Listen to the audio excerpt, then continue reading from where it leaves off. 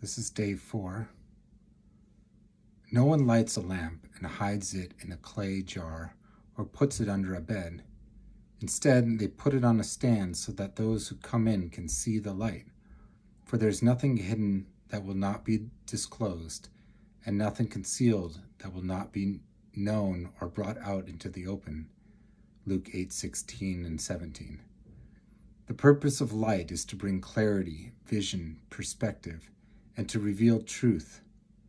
Wherever there is darkness, the ability to deceive is greater, like a child who thinks the shadows on the wall are something to be afraid of.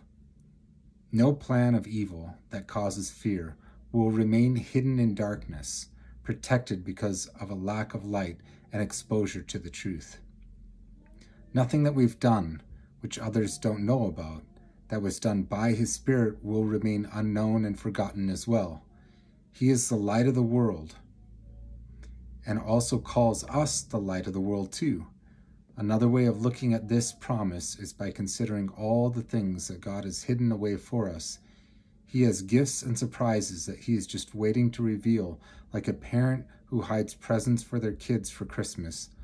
What no eye has seen, what no ear has heard, and what no human mind has conceived, the things God has prepared for those who love Him.